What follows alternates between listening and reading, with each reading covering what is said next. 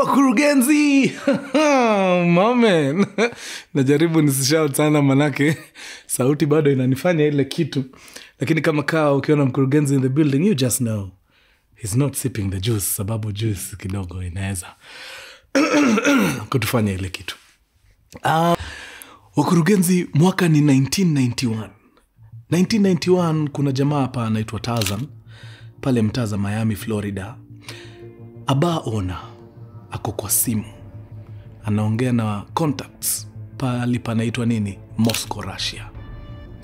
Anawauliza wadau, niko na swali hapa na najua ita sound very strange, lakini kwa nataka kuuliza, mnaweza kuwa na military submarine nataka kununua.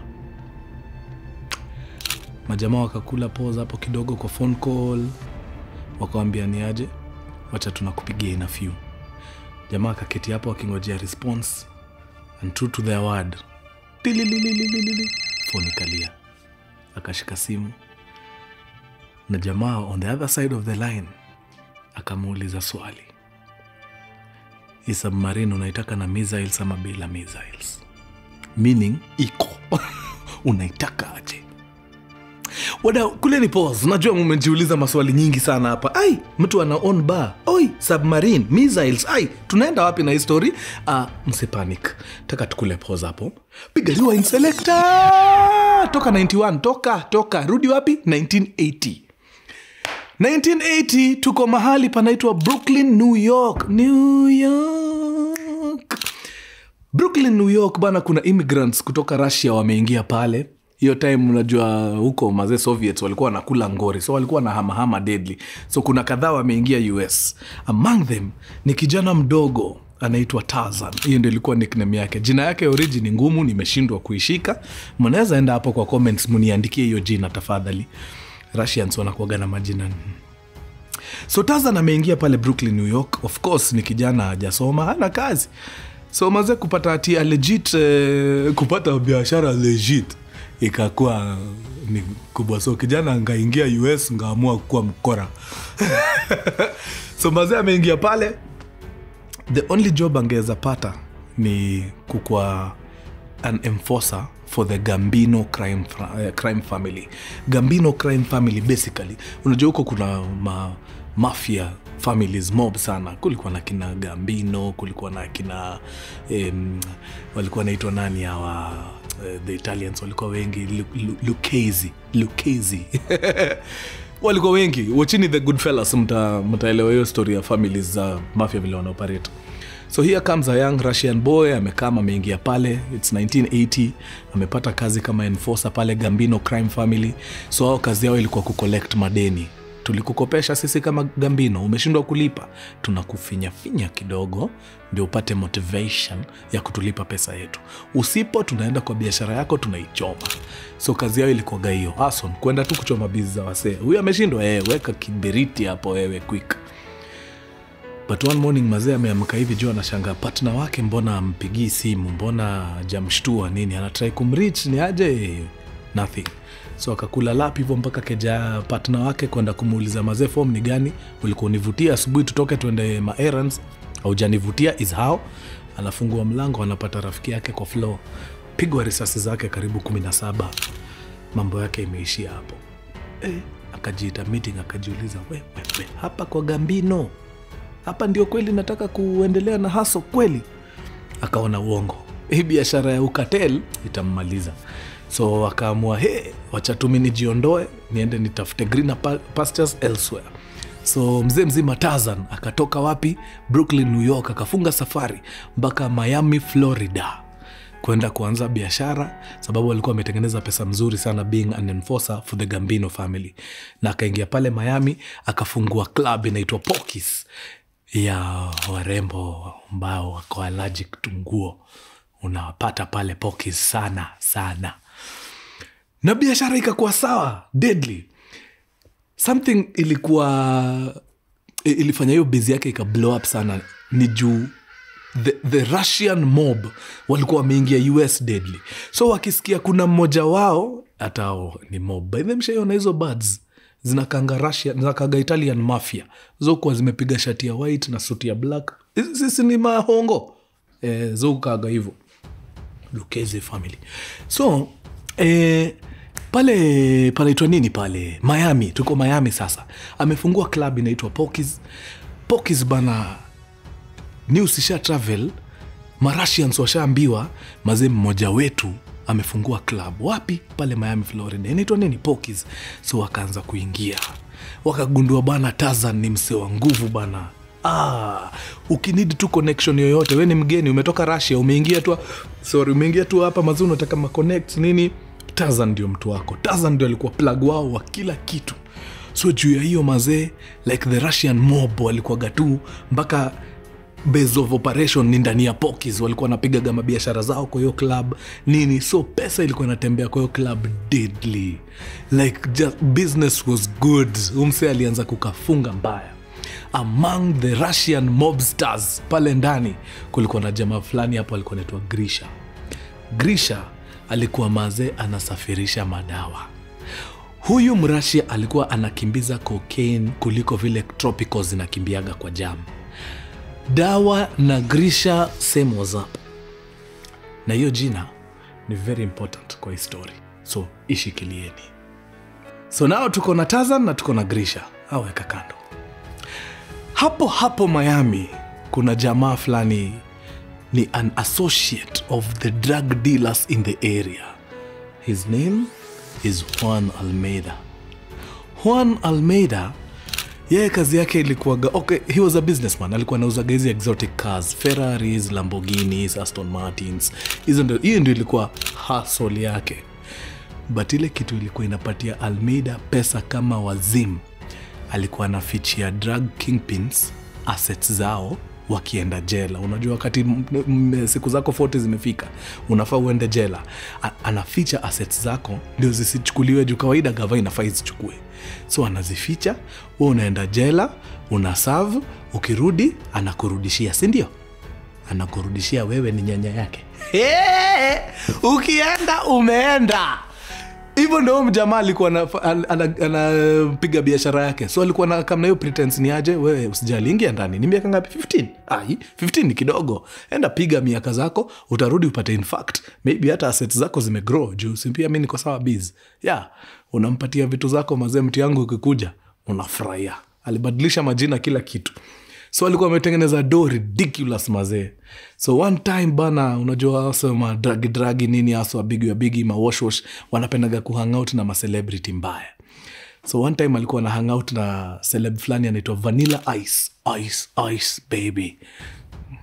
So Vanilla Ice wakibonga akamwambia mazee, kuna maskan fulani pale Miami ni deadly sana, inaitwa Pokis, unafaa utembee. Mwenyewe ni beshte yangu anaitwa Tarzan. Na feel niwa sema mnaweza bondi fiti sana mazee. Twende hivi tumcheki. So Vanilla Ice introduce Tarzan to Juan Almeida.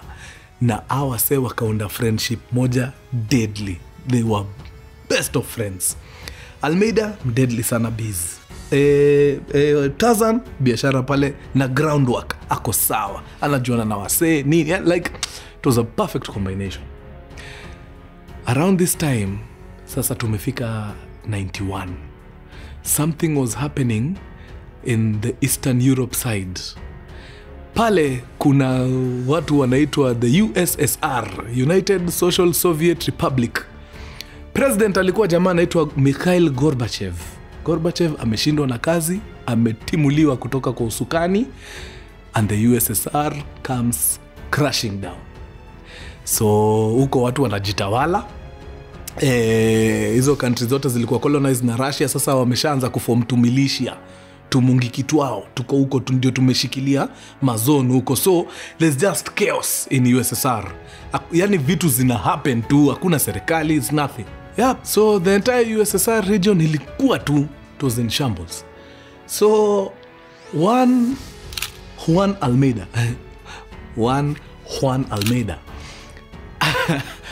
akapata wazo safi sana. Kuna majamaa walikuwa wanahitaji pikipiki nyingi. Almeida akaambia Tarzan, cheki, wazee kuna wasi wanahitaji mabikes. Na hawa say, if I'm not wrong, I think ni some cartel guys huko Colombia. Hiyo time Colombia mambo ya bike ilikuwa imeshika. In fact, ukiwatch documentaries na ma show zote za cartels za Colombia utarealize walikuwa wanapenda mabike mbaya. Bike zilikuwa fashion hiyo enzi. Na walikuwa wanataka hizo bike deadly. So Juan alikuwa amepata hiyo connect. Msee anataka bike na yeye anajua Soviet Republic vile ni noma. Huko hakuna vitu zina operate.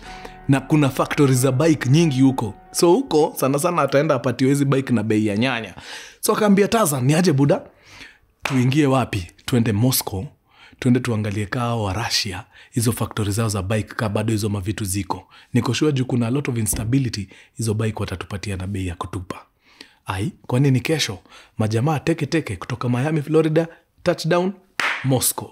Wanafika Moscow, wanaambiwa bike factory iko. Ni vile tu kutoka hapa mpaka Malio factory iko is like 100 and something kilometers away. Mtadrive hadi huko? Nani yako na psyche ya kudrive bana? Kwani kuhaya chopa ni how much? Wakaambiwa okay, tuko na machopa za hapa ni zilikuwa abandoned na military resources ndio tunazinini, but it is going to be quite costly. It's costly hiyo, very expensive. Wakaambia haya basi tupigieni hesabu mtuambie tuone kama tunaweza ngangana. Kaja unapiga math. Watu wanataka kuhaya chopa. Tapigwa bei hapa mti yenyewe. Mjui. Kakuja hapo haraka. Okay, plus pilots watatu. Alright. Okay, it's a military chopper so inakunywa fuel mob. Okay. It's very expensive. How much? It's $500. Mtatoa wapi?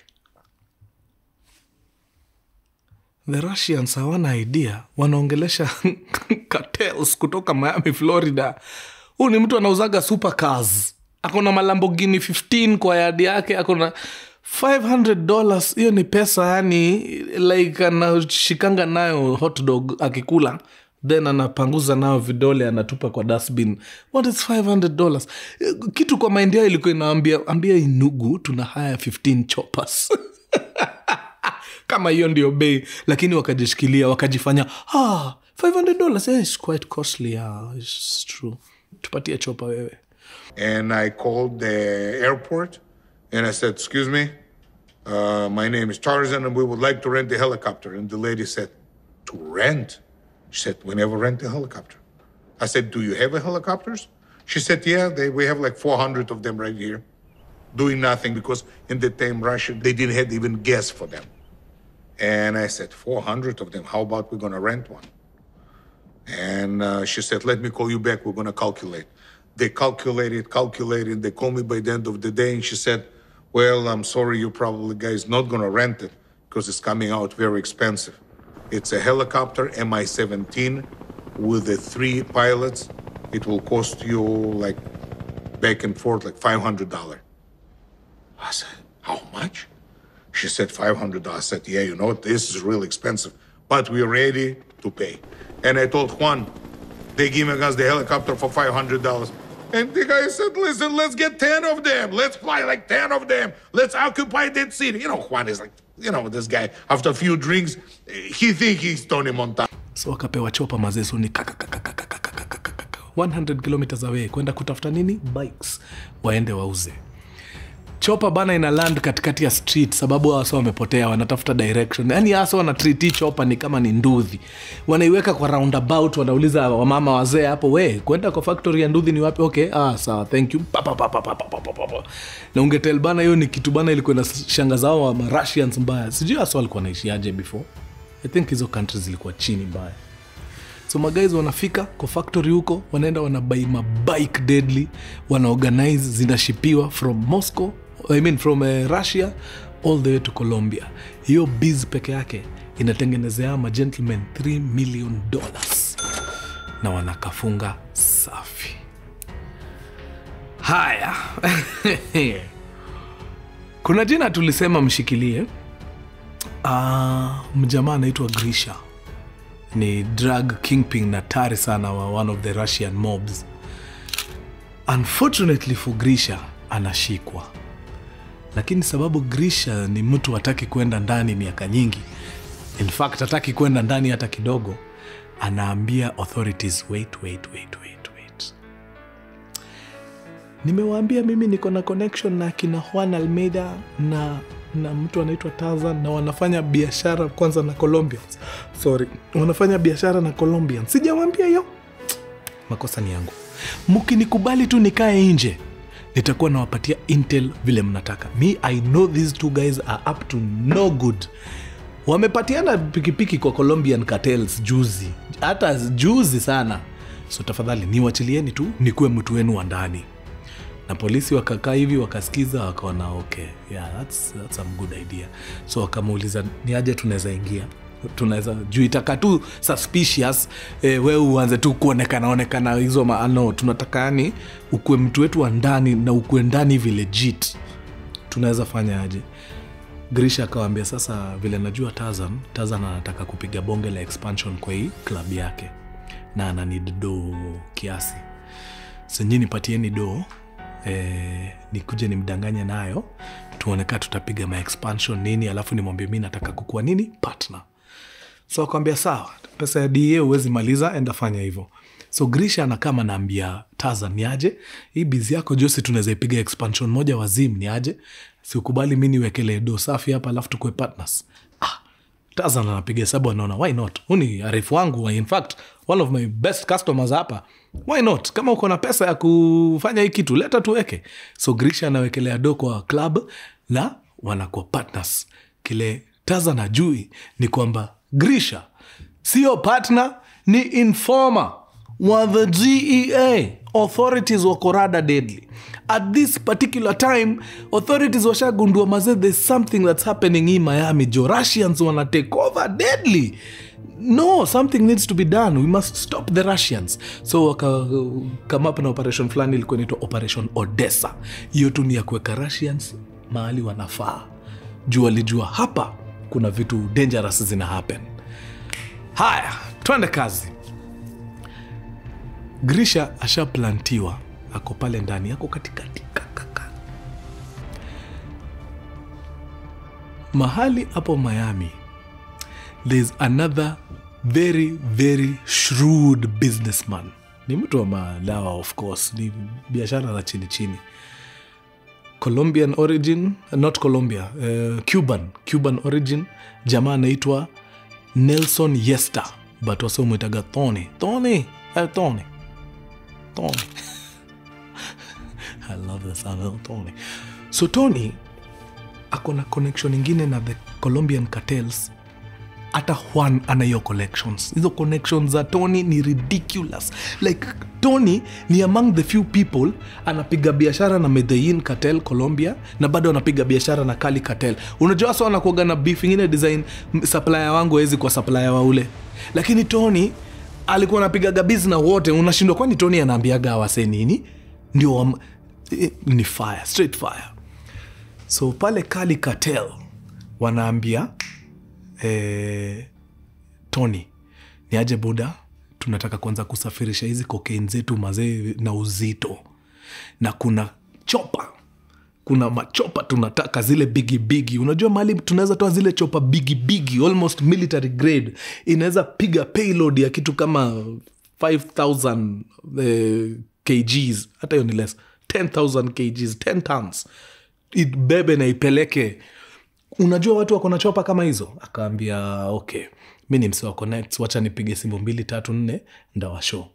Of course by this time Tony alikuwa shasikia kuna wase fulani wanaitwa kina Tarzan na kina Juan Almeida wanafanya vitu zina happen mbaya sana. So immediately alitoka kwa simu na Cali Cartel. The first people alitafuta ni Tarzan na Juan Almeida, na akawapata, akawaambia wadau ni aje, mimi naitwa Tony Nelson Yester, wasoni tagatoni, mimi ni msewa Colombia, nikushua mmenisikia, msewa Cuba, napigaga business wa Colombiano sana, na hasa wanataka chopa. Na mimi najua nyinyi mazee vile mko na connect satari, mnaweza nigetia choppers. Mnaonaje? Itaweza? Of course, akina Tarzan washindwe aje. Wakamwambia tulia buda, chopa zako tutakujenga. Wacha tuingie Moscow. Kuna sikia chopa zinapeana kama nyanya. Wacha tuingie Moscow tukujenge chopa yako. Budget ni Akaambiwa nyie endeni mu cheki ni how much mtuambie, si tutatuma pesa. Sawa. Juan Almeida na Tarzan wakaingia Moscow tena. Wakaenda wakapata chopa inaitwa Kamov mazeni, chopa moja heavy. Hiyo kitu inabeba mazee matanks, like ni noma, ni ridiculous, ni hatari. So wakaingia huko ndani mazee, wakanegotiate machopas, ni aje nini, tunataka hizi kuba hizi machopa jo, tunataka kufanya nazo biz nini. Of course huko vitu zinauzwa kama nyanya. By the way, unajua kitu ili happen, Russians walikuwa wameenda wakabuild mabases kila mahali kwa hiyo Soviet Republic yote. Uto tu country tudogo, Lithuania, sijui nini, Czech Republic, hizo uto tu country tu wa USSR. So vile Gorbachev alitolewa usukani mazee, Russians hiyo USSR ka collapse, si wa Russia walirudi kwao Russia. So hizo mavitu, hizo mafactory zote za kuunda choppers, factories za kuunda sijui nini, weapons, zilibaki abandoned. So wale mamilishia wa hiyo area ndio wako pale kuzigad. So like vitu zinauzwa tu vile wanataka. Hawajui hata value ya hii kitu, hawajui ile cost of production ilikuwa how much, ndio wajue vile kucharge. They have no clue. Ni wasee tu wa makamagera huko wameamua okay, since Russians wameenda wacha tumani hizi vitu. So that's why vitu huko zilikuwa very very cheap, ridiculously cheap. So chopa mazee, makina nani wameingia Moscow, washa identify hiyo factory ya chopa, washaingia huko, washa negotiate ni aje mtatupatia chopa na how much, wakaambiwa $1 million. Hiyo chopa by the way ingekuwa tu kuuziwa bei fiti hapo bila milioni kama 6-7 au na hiyo chopa. So $1 million tunatupatia chopa. Nawapatia chopa. Kwa nini kesho? Mnataka ngapi? 2. Very good. So mtazisafirisha aje? Mtazifly mpaka Colombia? No, haiwezi. So lazima mtahaya ndege inaitwa Antonov. Antonov is one of the biggest aircrafts in the world. Ni bigi. Inatoshea chopa 2 ndani. Bebe choppers, kama kuna vitu zingine mnataka shop around, muzi squeeze huko ndani na nyimzidi. Antonov kuhaya ni like $1 million. So alipatiwa hiyo Antonov na kitu kaso 2. $200K. Like huko bana ilikuwa tu ni free market. We ukipata kitu negotiate, nunua, toka, enda. So mazee Antonov imekam, choppers zimewekwa ndani. In fact Juan ameona zile mapikipiki zangu zenye zilienda zikatundia $3 million. Since tuko na Antonov mzima hapa, situongeze mpaka mapikipiki hapo juu, waende wanunue mabike huko, wakichukua chopa zao wachukue mpaka na mabike, tutengeneze pesa, kwani iko nini? So wakajaza nini vipo. Juan Almeida akaambia Tarzan, mimi sasa sitangoja mfunge mizigo kwa ndege. Mimi nitachukua ndege teketeke, nikimbie mpaka wapi? Colombia. City inaitwa Cali. Pale kuna cartels wanaitwa Cartel de Cali. Hatari sana. Niende nianze kupiga negotiation mapema. Ndio by the time mzigo inafika, sisi tuko tushamalizana hapa mambo ya pesa. Ndio tusianze kusumbuana pantaka hiyo, pantambua. So Tarzan akamwambia ina mambo, Juan Almeida, you leave, wacha mimi nibaki nikisindikiza mzigo, tufunge mzigo kwa ndege vizuri nini. Kesho kutwa I'll take off with the Antonov, tukutane wapi? Cali in Colombia. Hapo sawa? Juan Almeida huyo Bogota, capital ya Colombia, anaelekea Cali. Tarzan amebaki pale, ashapakia mzigo vizuri. Siku ya kutoka imefika. Wameingia kwa Antonov sawasawa, wamepiga mikanda yao sawasawa, wanataka kualign na runway pale ndio wafanye ile kitu, waelekea wapi? Colombia. Jeep zinatokea tu, majeep wase wako na machine guns, rocket propelled grenades, wako na kila kitu. Wanakuja wanafunga tu runway na wanashuka, wanaambia pilot zima hiyo kitu na mshuke hapa very fast. So wasa wanashindwa hapa rada ni gani? Si tumenunua hizi vitu kwa hao mamungiki wa hao watu na tumesaidika. Sasa ni nani hawa tena? So majamaa wanashuka Antonov, au magaidi wanaingia huko ndani, wanaona chopa 2 zimefungwa huko ndani, mabike nini, wanashuka. Wanakama wanauliza ni nani amewapatia ruhusa ya kubeba helikopta zetu? Wanashindwa, kwani tunafaa tuongee na watu wangapi? Si tumeongea na wase fulani hapa, hata tumewalipa hizi nini. Wakaambiwa tricky sana, sisi ndio tuko in charge of hii region, hakuna kitu wingi hapa na hakuna kitu inatokaga kama hatujaambiwa.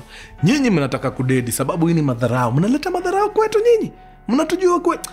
Nani Weka umutu chini bana, mpige risasi hapa quick fast, sababu naona tunapoteza wakati bure. Tazan akainua mkono akasema, kabla hamjanipiga risasi, hizi vitu mkijua ni za nani, mnaweza kula pause na hizo risasi zenu. Au Marashian wakashanga, ni za nani kwani? Nani amewatuma mzichukue? Kaambia, believe it or not, hizi helicopters unaona hapa ndani tumetumwa na one Pablo Escobar Gaviria. Ndio ametutuma hizi vitu. Kama uko na ngori, we mpigie. Ako Colombia, we mpigie. Unataka nikupatie namba? Uongee na Pablo Escobar, umwambie umekataa chopa zake zikam. Kwanza wakakuwa very excited. Wait, the one and only Pablo Escobar? Medellin Cartel? Yes. Ndio anataka hizi chopa zetu? Pigia Pablo Escobar, mwambie tunataka kumuona. Tunataka Pablo Escobar akuje hapa kesho because we have business tunataka kufanya na yeye. Until tuone Pablo Escobar hapa, hizi vitu hazitoki hapa na wewe unakula risasi. Kaambia, ina mambo, acha nipige simu basi. Unitaza na napiga simu. Simu inalia wapi? Bogota, Colombia. Inapata Juan Almeida ashafika. So sio Pablo Escobar anapigiwa. Pablo Escobar namba uliwapatia hawana. So yeye anapigia Juan Almeida. Juan anashika simu. Tazan akiwa Moscow anamuita Pablo Escobar, ni kungori. Hizi chopa zako nimeshikwa nazo na militia wa hii country, na wamesema unless wakuone hapa Pablo Escobar, hizi ndege hazitoki hapa, na mimi pia sitoki hapa nikiwa hai. Ananikulisha ndengu yangu safi. So please, nakuhimiza na kuomba tafadhali, Pablo Escobar Gaviria, kuja Moscow tena. Please, just come to Moscow. Kuja uongee na watu tafadhali. Boop. Anakata simu. You know who is Pablo Escobar? And they said, whoa, don't tell us that you know Pablo Escobar. I said, Pablo Escobar? I said, I'm working with him. He's my partner. I'm going to make a phone call right now, and the Pablo, I can put him on the phone. You're going to talk to Pablo. I'm in Cali, Colombia, waiting for that airplane, and I get a phone call from Tarzan. And Tarzan says, Pablo, we need to talk. I said, Pablo, you need to get here to Russia. We do have a little problem, and we need to solve this. You get here in Russia, and get here, please, tomorrow. Otherwise, I'm a dead man. And I was like, okay. All right. What does that mean exactly? Kidogo Pablo Juan Almeida anakola anawaambia ni aje na kam, so waambie watulie. So Juan anachukua ndege tena kutoka Colombia, anarudi mpaka Moscow. Anaingia pale kwa airport, anapata zile jeep zimemkujia. Majamaa wako na machine guns, nini. Anashuka hiyo ndege kama nani? Pablo Escobar. Wadau, Mungu ni mwema, sababu Juan Almeida na Pablo Escobar Gaviria kwa umbali wanaenda kufanana. I think alikuja mpaka na ako ka mustache ka Pablo nini. Hata ile design anatembea, ni mtu amekula pesa ya madawa. Like ako tu sawa. You know, Juan look like Pablo. I swear to God, if you're going to take picture of Pablo and you're going to take picture of Juan, they're like twin brothers. Kashuka pale kwa airport, akasalimia wasema ze wako smitten. Hii mewa nice daily. Pablo Escobar. Wamesikia tu fiti, wakaanza kupiga story nini. Pablo ako serious. In fact, wakati walitoka hapo wakaenda akakutanishwa na Tarzan. Tarzan alimhug. Ile akimhug kwa masikio akamwambia, act tough Buddha, act tough. Asa kwa box. So Pablo ameshaingiza mazeka nini pale, ameketi chini. Naambia mazee, nasikia mmeshikilia ndege zangu. Mmefanya niwache biashara yangu nikuje mpaka Moscow. Nataka kujua ni nini hiyo very important imefanya niache biashara yangu, a multi-million-dollar business, nikuje niwasikize. What is it? Mdosi wa rebels ako hapa mazee, karibu kutetemeka. Nawaambia mazee, Pablo, first of all, waga tumekutii mbaya. Wewe we tumekutambua hii area, hata una habari. So nilikuwa nataka tupige biz. Hapa nakwambia tunaweza sukuma product yako utie. Unaweza anza na kitu kama 50 kilos. Tuletee 50 kilos za cocaine. Tutembeze hii mtaa mpaka watu wafurahi. Pablo mazee anawaangalia na disgust kwa face. Of course usi Pablo, ni Juan Almeida. Nawaangalia nawaambia, are you listening to these cabrons? Umenitoa Colombia, kaniwacha nikawacha biashara yangu yote, nikuje all the way mpaka Moscow. Uniambie unataka nikupatie cocaine 50 kilos. Do you know it takes me the same amount of time kupack 50 kilos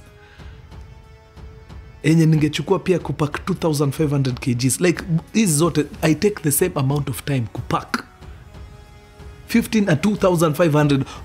Mbona ni waste resources nikipack 50 kilos na naweza pack 2500 kilos in the same time? Nyinyi ni kama mumeniita hapa kunitukana. Wakati wakambia Gathe, unataka tukacheze aje? You tell us. Vile unataka tufanye tutafanya. Pablo akamwambia, sikizeni hapa pendejos, na sitaki ujinga. Nitaleta Colombians hapa. Nataka mnitafutie warehouse. Nilete cocaine yangu hapa 2000 3000 kilos. Nitaifungia kwa warehouse, nyinyi ndio mtaichunga na watu wangu kadhaa. Mtachuna hizo 50 kilos zenu kwa hiyo warehouse mpaka ile siku mtamaliza. Tutajua vile tutagawana hiyo pesa.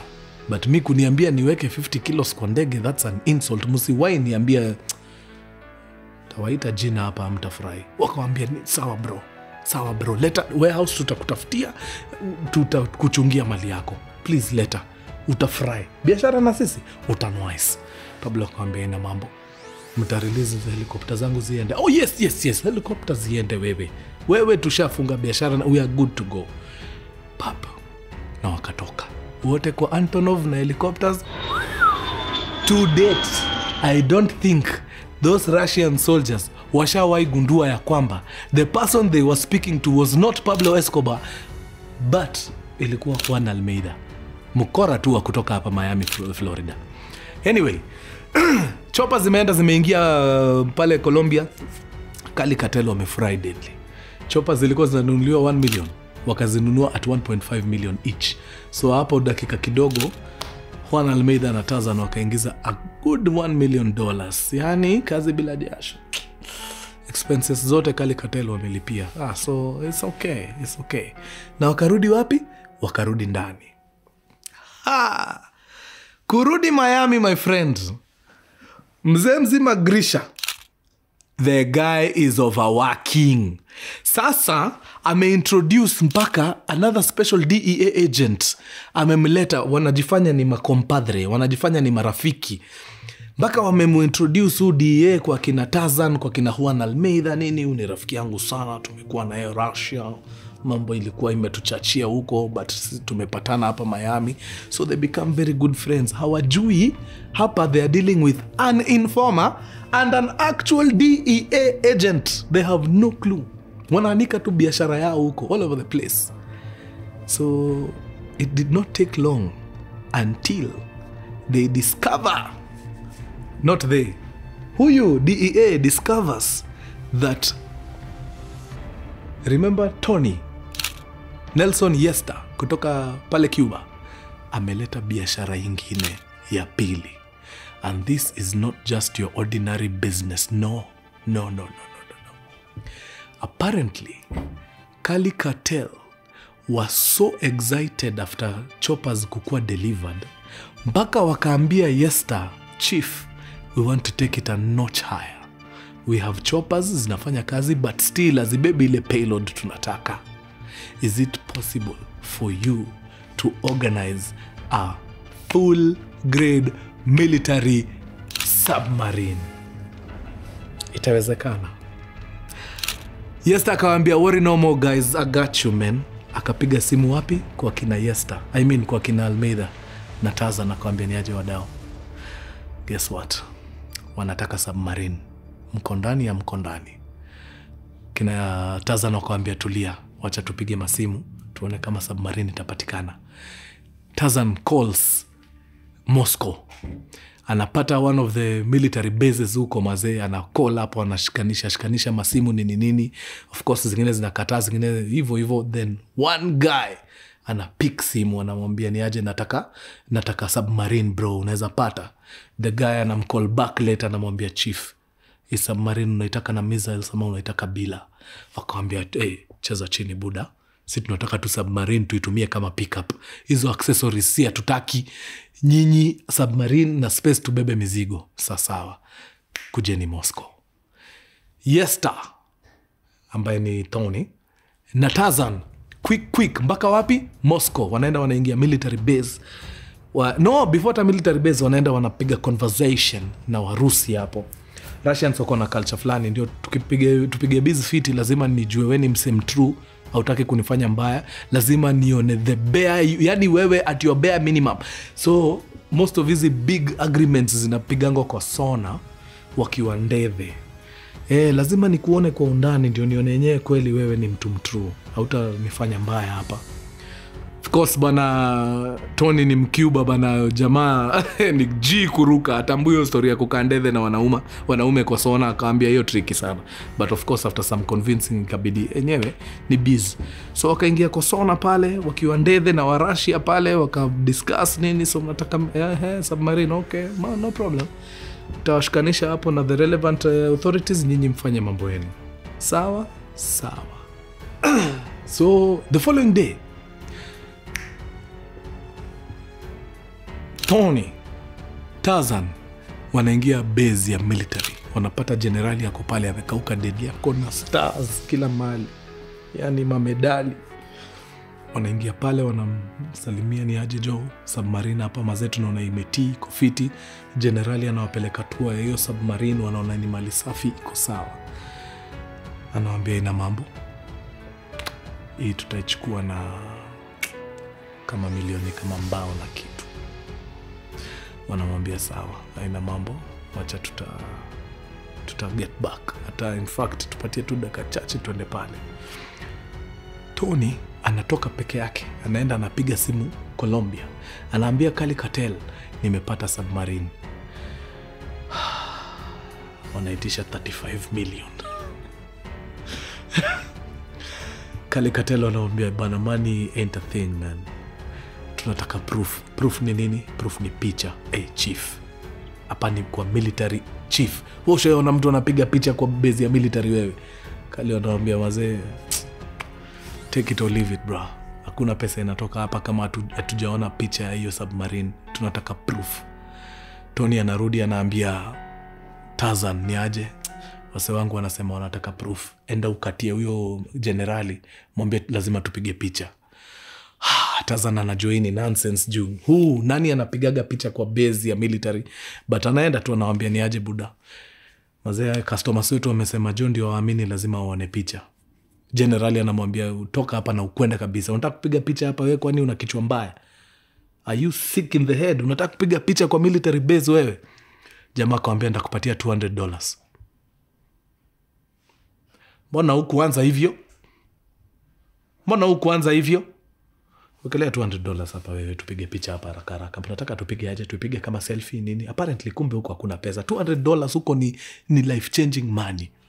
$200 ni pesa unaweza anza kucampaign nayo kukuwa president. It's ridiculous. Huko nasikia huyo generali pesa alikuwa anapeleka home nyingi sana, ni kama $60 a month. Kumpiga $200, hiyo ni salary yake ya miezi 3. So of course alikubali. Picha zikatumwa Colombia. Wadosi pale Cartel wakaona hivyo, wakaona ya mali ni safi, and they proceeded to wire a down payment of $10 million to one Nelson Yesta aka Tony. So wakaenda waka-agree vipoa, sasawa, wacha mambo, nikipata pesa vizuri bwana generali nitakuja unipatie submarine yako, wacha nikuokotee pesa vizuri kwanza. Sasawa. Generali akabaki na submarine. Tony akaambia Tarzan, haina mambo, wacha turudi home then wale watu wa Colombia wakishanitumia pesa yote nikuchanue tukuje tuchukue submarine tuende tunone. Sasawa Tarzan akadai sasawa. Tarzan akarudi Miami, generali na submarine yake wakabaki hapo. Tony akaenda sherehe na pesa ya Cartel $10 million. Akafly to some country in Europe, akaenda akapata best yake akona apartment huko, akamlipa kwanza I think $100,000. Akamwambia do hivi, toka hapa, enda tafuta mahali huko ukae for 1 week, usikuje hapa na usijaribu hata kupiga simu. I want all this apartment to myself. Of course ukipigwa $100,000 na wewe ni mtu ulikuwa umechill tu kwa keja, unachukua unaenda very fast. Jamaa akaekelea miguu juu ya meza, hapa akona $9,900,000. Inamwangalia tu kwa amepona. Akazima simu zote nini kila kitu. Wiki ikaisha, wiki ya pili ikaisha. Cartels wanaanza kukua impatient. Cartel wanashindwa, wait, huyu mtu tulimtumia $10 million ameenda wapi, amenyamaza? Generali ashaanza kupigia nani? Kupigia Tarzan. Yo, mulisema mnakujia hii kitu bana. It's been weeks bana. Mkuji ni namna gani bana wadau bana? Kwanza ni nani hao mnauzia hii kitu? Tumeanza hata kuwashuku. Hii biashara ni legit kweli? Nyinyi naona mnataka kutufanya mbaya nyinyi. Kushaanza kuwa tuna bad blood. Tarzan anashangaa, na kwani Tony alienda wapi? Tulikuwa tumeagrifiti do, anachukua tu do, aniite tuchukue submarine. Anatry ku reach Tony, apati Tony. Kidogo anampata. Anamwambia, "Chief, is how umenituma nimeorganize mpaka submarine. Nishakuorganizea alafu unapotea. Like chief, who does that?" Tony anamwambia, "Relax. We tulia wewe. We ndakuambia mambo ikiwa sawa, we tulia." Na Tony anadisappear. Cartel inawahit.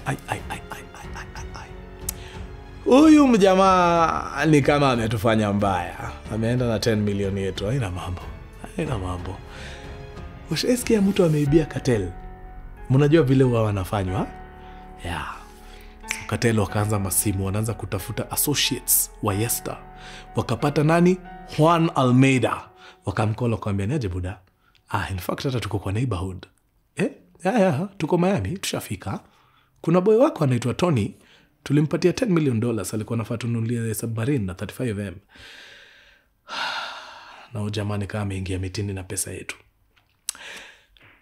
The good thing ni ati tunajua mahali yuko. Ako somewhere Europe. Hata tunamuona akipiga malapu huko, tunajua. But tunataka tu aelewe the gravity of the situation, the gravity of the matter. So nataka tu unisaidie kitu moja. Hebu nipointie tu hawa yake. Just his house. Nataka tu kujua mahali anaishi na bibi yake na mtoto. Just that. Juan Almeida anajua Cartels wachekangi. Before aonyeshane nyumba, anajaribu kureach Tony. Anajaribu mpaka anampata, anamuuliza, "Buda, where are you? Watu wanakutafuta hapa my friend, wewe unajua wanataka bibi yako na mtoto na wamesema wanajua mahali huko. Buda, fanya kweli. Either urudishia hawa $10 million yao ama uwapatie hiyo submarine. Tafadhali usiwafanye mbaya, please." Juan got him on the line. He said, "Tony, we have to talk to you. The situation is getting hot." Juan goes, "Tony, man, I worry about you." I said, "Man, what's the worry?" Told me, "Man, where the are you?" I said, "What's the problem?" And I told him, "Buddy, you're in a heap of shit." Tony anawaambia, "Okay, relax. Wacha ni deal nao." Sawa. Tony anakata simu. Anapiga simu wapi? Cartel. Kumbe Tony hataki kurudisha $10 million. Anataka kuwa dupe ile balance imebaki ya $25 million. Ndio mjue yenyewe huyu mwanaume hizi akona kadhaa. Sio kama wengine wetu. Hizi akonazo. So anakolo wale majamaa anawaambia, sikuambia mali niko. Makosa ni yangu. Fanya hivi ile 10 million mlinitumia iko sawa. Niongezeni tu hiyo 25 ya juu, ni walete submarine immediately. Hiyo in fact before you can say the word Cartel, nitakuwa nimeleta submarine hapo very fast. Wakawambia ina mambo. So tutume how much? 25 million. Okay, sawa. Kuna jamaa atakuwa hapo Madrid. Unaweza fika Madrid pale kwa train station good, utakutana na majamaa wetu hapo, utakupatia pesa kwa bag $25 million. Organize maze submarine yetu ikam. Ulikuwa umetushtua manze simple. Organize todo yetu ikam, submarine yetu ikam tafadhali. Sawa. So tukutane wapi? Madrid. Sawa, I'll be there. Tony anaingia kwa taxi, anakimbia mpaka wapi? Madrid, kwa train station. Ako hapo anapiga mazee darubini, anaangalia, anaona kuna heavy cartel presence. So anakola majamaa, anamwambia niaje nimefika. Uko wapi? Si niko kwa taxi, imeandikwa ABCD, unaiona? Iko na kakibao ka taxi hapo juu. Naiona. Ndio mimi. Anakata simu. Wale cartel wanaingia kwa hiyo cab. Chap, teke na cab. Inapelekwa place fulani. Kumbe Tony aliwaambia manze cab ka 3 zenye ziko mbele yake hapo before. So alikuwa tu anataka kuwatch aone hasa watadeal na yeye aje. Akaona ile hostility hasa ameingia kwa hiyo cab nayo, akajua uongo mbaya. Hakuna 25 million na watu wanataka kunipatia. Maybe 25 million bullets, but sio pesa. So yeye akakula tu vector na cab yenye yuko na akaenda kabisa. Minutes later maze cartel wanamcall, wanamuuliza chief tumeingia hapo kwa taxi na upole hatuja kuona, tukashindwa. Tunaweza kuwa tulikuwa tumekosea taxi. Akaambia nimeona ile upole mmeingia nayo.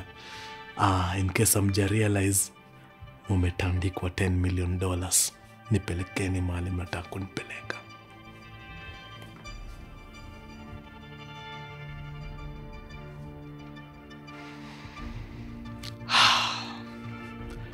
Back in Miami, Grisha amefanya kazi yake. Ameleta mpaka DEA agent ndani ya kikosi. DEA agent amefanya kazi yake. Wameokota evidence left, right and center. Mzee mzima Tarzan akipeleka mtoto shule. Makarao, Miami-Dade Police Department. Weka mtu pingu, weka mtu ndani. Juan Almeida akiwa kwa biashara yake ya magari. Miami-Dade Police Department. Weka mtu pingu, weka ndani ya gari. Mpaka ndani. In fact, nimesahau, hawakushika Juan Almeida. Walianza na nani? Na Tarzan. Tarzan akasukumwa ndani. Akapiga plea deal pale wazimu, akawaambia ni aje, ina mambo. First of all, nimesikitika kusikia kwamba Grisha, rafiki yangu wa ndani, ndio amenipeana. Na kama ipo ndio iko, hata mimi nipeane basi. Nipatieni tu kitu light niwaletee Juan Almeida. Mimi hapa clearly hakuna ubeshte. Kama beshte yangu ndio alinipeana, si hata mimi wacha nilete beshte yangu. So wakamsikiza, akapatia na mazema vitu hapo zinao implicate Juan Almeida, na yeye badala ya kufungwa US akakuwa extradited to, not extradited, akakuwa deported to Israel. So yeye akasukumwa Israel, Juan Almeida akashikwa. But vile mjamaa alitoka, akakaenda akasema, hizo vitu zote niliwaambia juu ya Juan Almeida ni uongo. I recant everything. Hakuna kitu kama hiyo Juan alifanya. Kujani mnishike Israel basi. Sasa ikakuwa Juan Almeida hawezi kaa ndani. Ule asha recant statement yake yote. Washa nini yako Israel. Wacha akae huko. Tony Yester, believe it or not, to this very day, he has never been found. Alikula milioni 10 ya cartel. Yuko tu anatesa huko kwote Europe, huko North Africa kidogo nini, but he has never been found. Kuna mandume hapa hichi. Sasa hiyo ndio wash. Hii yetu hapa hii ya kunyang'anya wa mama vibeti, hakuna wash hapo. Hiyo una dupe cartel. Hiyo ngori. Na hapo ndio tunafika kikomo cha kipindi chetu cha Headline Hitters for the season. Na waomba mniruhusu tafadhali, sababu nimkoshwa mna notice kijana anang'ang'ana sana, ana strain. Na waomba mniruhusu nichukue break kidogo, angalau nipate nafuu. Imekuwa marathon moja heavy sana, but tunashukuru Mungu ametufikisha hapa. Sababu yenu nyinyi tumeweza kufanya sinema, mnaichukua vizuri sana. Tuendelee na moyo huo. Iteni watu wakuje wanunue, washuhudie kazi safi yenu. Ni kazi yenu hiyo. Bana, no tupate fursa na resources za kupiga sinema ingine. Otherwise nyinyi ni watu wa true. Mungu awe nanyi, chochote mnafanya kifanikiwe. Everything you touch, let it turn to gold. Tuonane tena nikirudi tena, pengine baada ya mwezi moja or something. Yeah. Na nashuku itakuwa live recording tukirudi. Hiyo weekend ya kwanza ya December. Tuonane hapo. Between now na then, kuna vitu tutaweka hapo. The making of the movie. Vitu kadhaa tutaweka hapo kwa channel. So hamtanimiss sana. Hao sio wadau. Iwabambe sana na watambua. Nyinyi ni wa true. Tutazidi. Adios muchachos. Peace.